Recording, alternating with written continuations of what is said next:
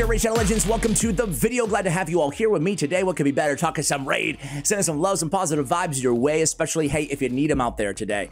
I like to, in life, I like to side with the underdog. I like to play devil's advocate. I like to be a little cynical at times, right? So that's definitely going to pertain to today's video, because in today's video, I am going to try to, no, scratch that, I'm going to convince you that one of the worst legendaries in the game in Gamuran is actually really good. I'm too strong!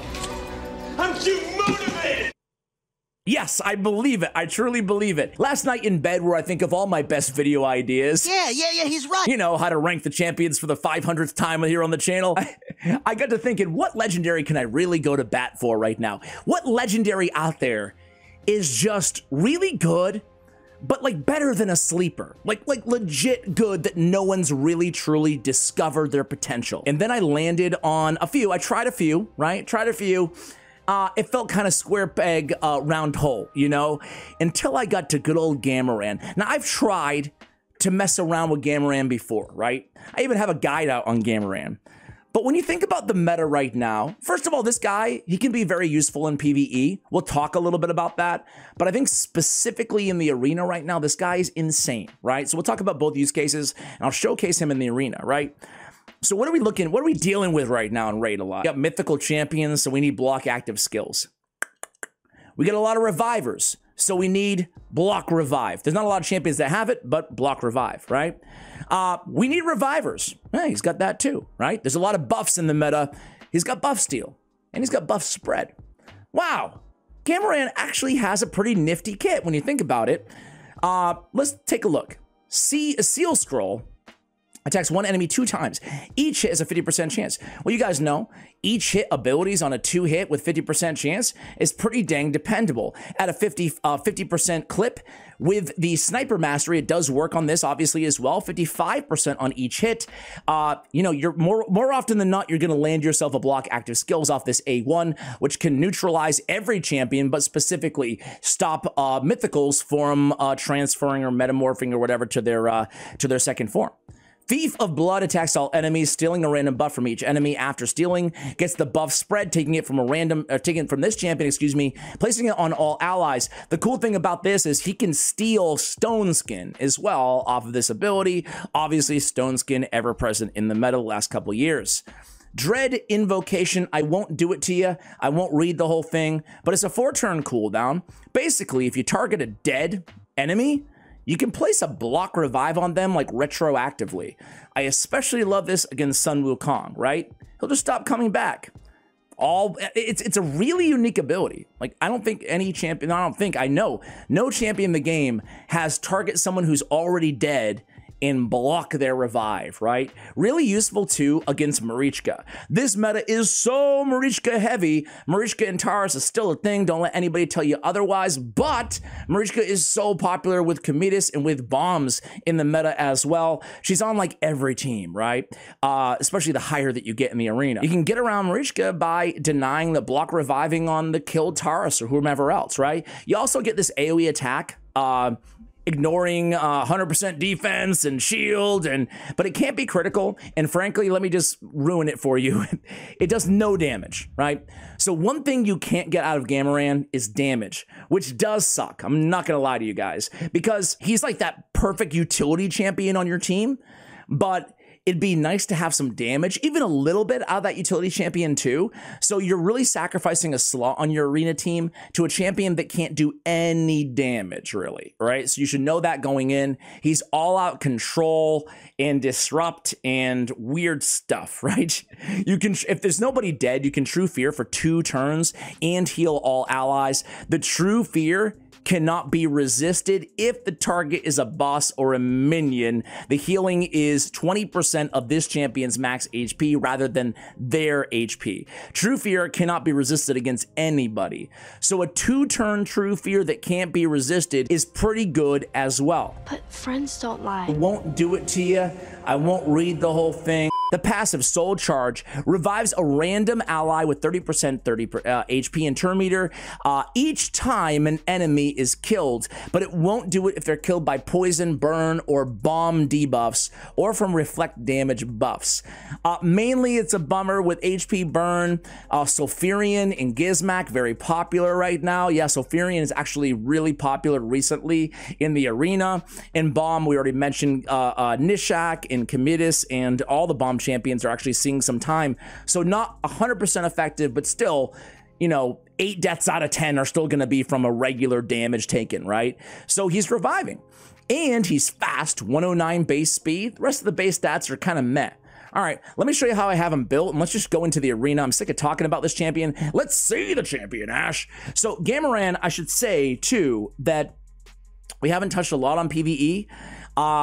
He's like, this is a great ability, right? Stealing buffs from, and then buff spreading as well on a 3-turn cooldown. It's a pretty dang cool ability. He has all the control aspects in PvE as well, so you can definitely get utility out of him, even as a backup reviver. And obviously, killing enemies in PvE content, especially waves or bosses' minions, is going to happen a lot more frequently. So the Soul Charge passive, I would argue there's more utility there than even in the arena, or at least equal utility, right? So really solid. I do have him +1 empowered, but I don't have any blessings on this dude because I have no awakening on him, unfortunately. The masteries we went with here is, to me, when building this guy in terms of masteries, it's really going to depend on the gear that you have available. Are you going for those juicy kind of end game sets, or do you have the luxury of going for a little bit of damage with War Master if you're using him in PvE? So don't blindly copy any masteries, obviously, in the game. I went support tree and I ended on Eagle Eye because we really want accuracy. Sure, the True Fear can't be resisted, but the block active skills and the buff steal can. Block revive cannot be resisted. Obviously, they're dead. They can't resist anything, right? We also really want to pick up retribution here. I love the idea of counterattacking and blocking active skills. With deterrence, I didn't want to go too far with all the counterattacks because I also don't want them to be sheeped. So I went with one of the two. I went retribution.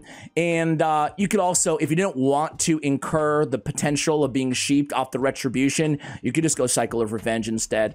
All right, I talked about the importance of Sniper on this champion. Master Hexer as well. Keep in mind, Master Hexer does not work on the CC debuffs, but it does work on block active skills, which is kind of a CC debuff, right? So you can extend the duration of that block active skills on the A1, which is extremely valuable. I would pick up both Sniper and Master Hexer. I also went Cycle of Magic. Okay, those are that. I went with one of my favorite builds right now in the game, Stone Skin and Pinpoint. Heck, I might even go Lightning Cage, just to triple down on protection if I had a blessing on him. So Pinpoint, I went 5-piece, 4-piece will get the job done.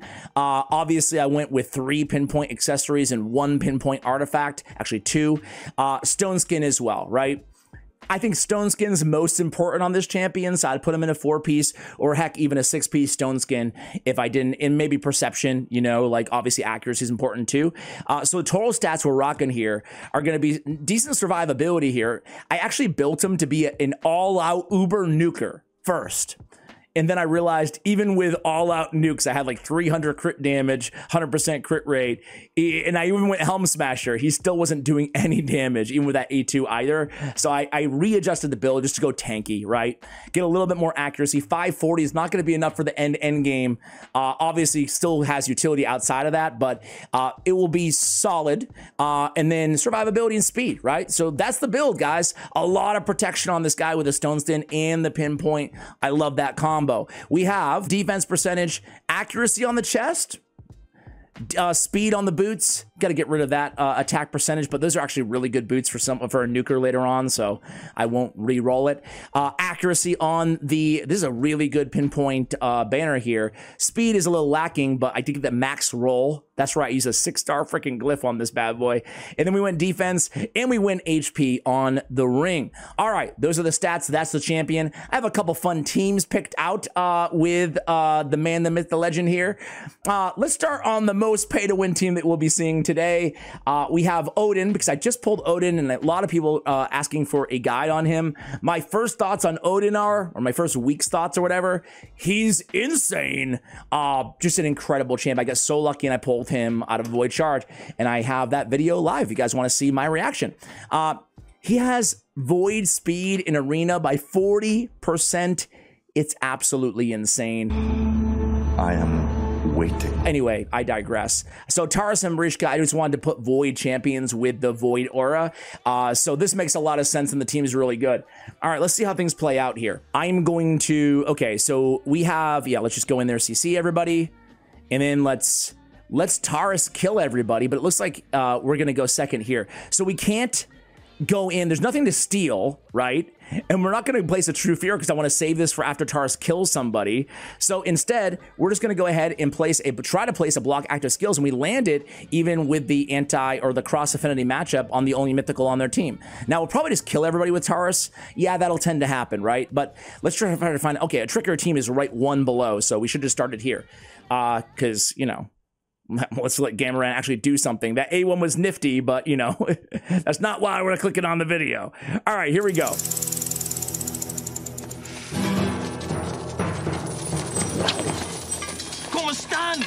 Why are the Gruffs ruining my show? So Marius does his thing. That's always annoying. It's always a threat. He got hit really hard by Siegfried, but we're good. Let's come in there and... yeah, let's just play it out. I was trying to get cute and do something I normally wouldn't do to try to buff steal and stuff like that. Oops, I should have cleansed. That was my bad. It's okay. Let's A1 on Shu Zhen. We didn't land it that time. Ooh, look at our man here. Okay, so this is perfect, right? We actually have the opportunity to do something here. So they have their reviver still standing in Siegfried. It's gonna get that instant turn. Okay, perfect. Now check this out, guys. We can get to Gamuran, and we have a dead Lady Mikage. What do we want to do? We want to block her revive, and then negligible damage to everybody as well, right? So this is, so now even if we kill, what's his face last, which we're still not going to try to do, right, Siegfried? Because for those of you who don't know, Siegfried, if he's killed last, he'll, like right now, he'll do this. He'll do this. Taurus counterattacked. But look at, revive blocked, like you guys don't know what block revive is, right? But hey, we're actually positioned pretty well here, right? Why? Well, A, our team's still standing and looking pretty good, but B, they all have block damage for 2 turns. Block damage for 2 turns. That's really annoying, so let's steal it. Look at Gamuran. No big deal. Come on, you can't tell me this guy's trash. He's all right, right? He's better than all right, Ash. He's a beast. He's a nice secret weapon. Will this dude really be a meta champion after this video? Hell no. I don't want to play with you anymore. But could you whip him out as a surprise option? Yeah, hell yeah, I think you could. All right, can we actually finish this team here? Let's, yeah, Odin, finish him. There we go. There we go. Get in there and get rid of Siegfried. Thank you very much. Let's put on auto from here on out. Let Taurus clean up. Let's switch teams here. Let's switch teams. We get it, Taurus and Marishka are amazing, but you did see the utility, even block active skills, right? Like, I love how you can get something useful out of every one of this dude's abilities. All right, let's go on to the next team here, and it's gonna be, oh, this is a fun one, huh? How about Georgia? I never give any love to this dude. Really fun. You'd never want to go into like a Narcissus team with this squad because we have Necret on the team as well. We're also using Arbiter, so we have a little bit of speed, a little bit goes second, a nice little blend here on this squad. Let's see how we do. So hopefully Arbiter doesn't get locked out because we really want that increase at 10. And of course she does. Okay, we'll be okay. So let's start by attacking everybody and stealing some buffs and spreading those buffs. So you can see the spread buff is obviously the most recent. So, hey, pretty cool that we get block debuffs. The bad news is they're already debuffed, but hey, we'll take it. Georgid, really? You're one, oh, he didn't have the increased attack. So thanks a lot, Hegemon.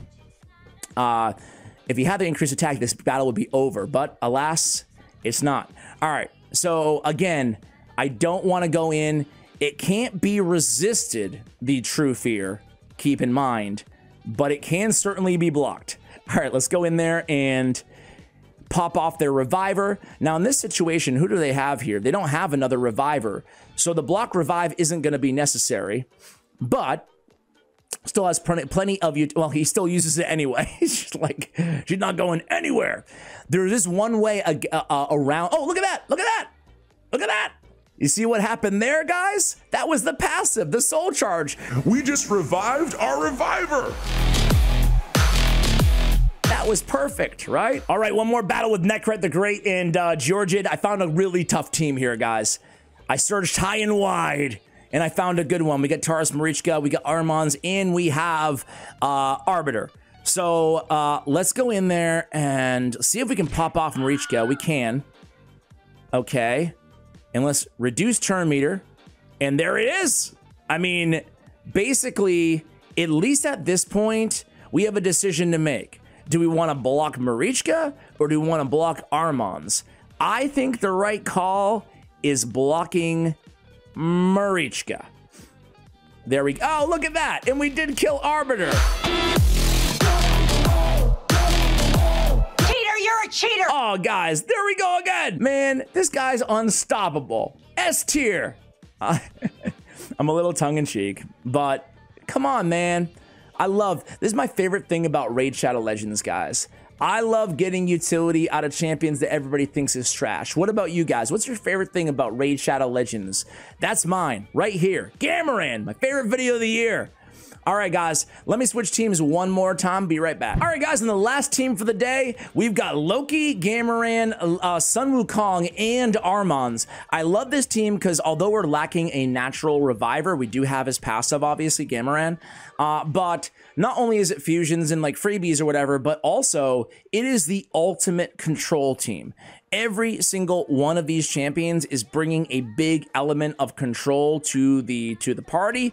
So I love it. And I'm a control player. I absolutely love it. So we have like a relentless onslaught of control here, which is fantastic. So, okay.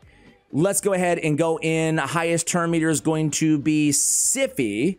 So we're going to decrease that turn meter, take Loki right back in there. Let's go in and boom, block active skills. Spread that around a little bit. Let's go back in there with Armand, steal that turn meter, hell yeah. Let's go in there and get rid of, well, I don't think we need to, yeah. You know what? Let's get rid of stupid UDK, get him out of the way with for a little bit, right? And then let's start smacking around with Sun Wu. You guys want to see Sun Wu versus Sun Wu? Boom! There we go. So that was fun. Oh, we blocked revive. We didn't even need it there. But hey, that's really cool, right? We should have blocked revived on Sun Wu, you dummy.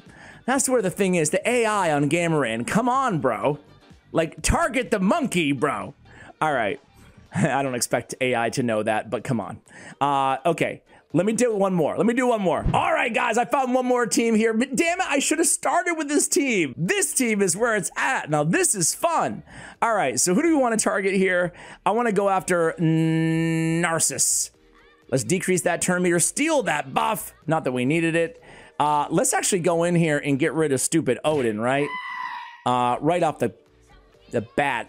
Let's go in here and I don't know. Do we want to try to pop? Let's try to steal more buffs, right? Try to neutralize Narcissus the best we can here. All right, let's go in there. And again, now the cleanse is gone. So let's block active skills there. Let's come in and steal some more buffs with the A2 ability. What do we steal? An increased attack? No, it looks like we didn't steal anything. Let's come in there and stun. And look at this control. Oh, I love it.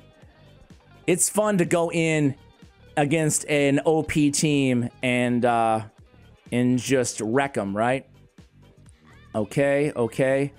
Gotta be careful of the revive there. I shouldn't be. So let's go ahead and yeah, let's block it. Let's block that revive. Hell yeah. Now all we gotta do is kill this dude to get a revive back on Armans. Oh, come on, man. Come on. All right, let's go in there and boom. There we go. Revive. Beautiful. Block active skills. We're dealing with a lightning cage here. So in a block debuff. So nothing. Let's just try to get rid of the some lightning cage. Let's go in here and same thing. It's going to be caged. Let's see if we can steal that. Perfect. Steal all those buffs. Oh, Loki. Loki's criminally underrated. Why is he underrated? Because he was free. I firmly believe this. I feel like people like discount free champions in this game, but Loki's very, very good. You know, I have him built fast here. I think he's like 400 speed, but he's just in speed gear. It's not good speed gear. It's just like, obviously it's good, but it's not like the best on the account. It's not ascended or anything like that. It's all out speed with accuracy banner, basically, right? But I feel like he's a champion that people can use more to, like, stealing that turn meter, basically getting the extra turn block, active skills, and spreading it is a very, very strong opening move. One more team. All right, guys, I want to go out with a bang. I want to end with a big one here against some mythicals.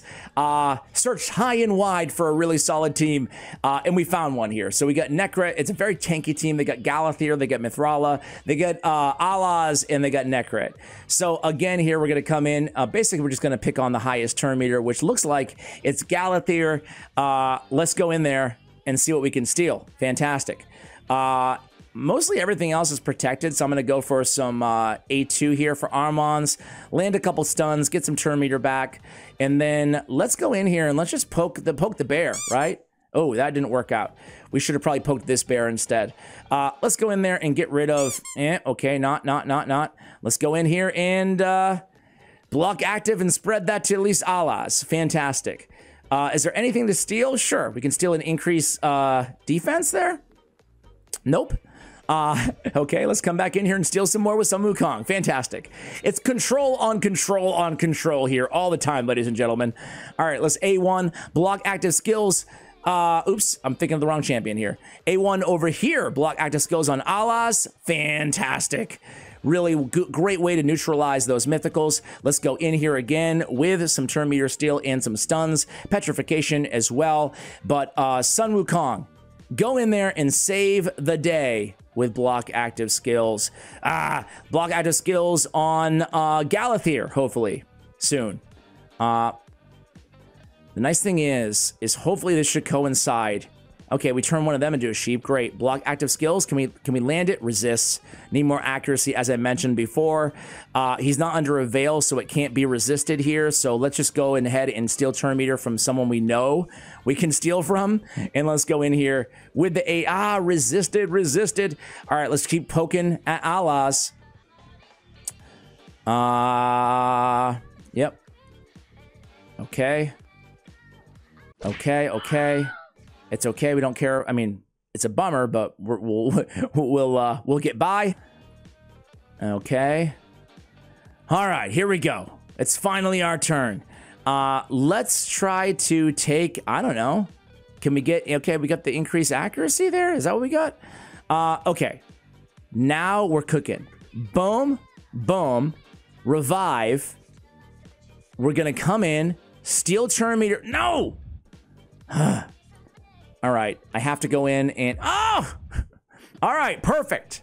Hey, newsflash, this team only has one nuker. Game over. Block revive, put it on auto. Guys, I belabored the point. I probably made this video last 20 minutes too long.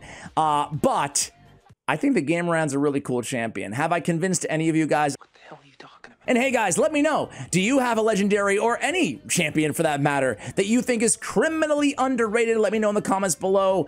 Thank you for watching all the way till the end. And as always, take care, guys.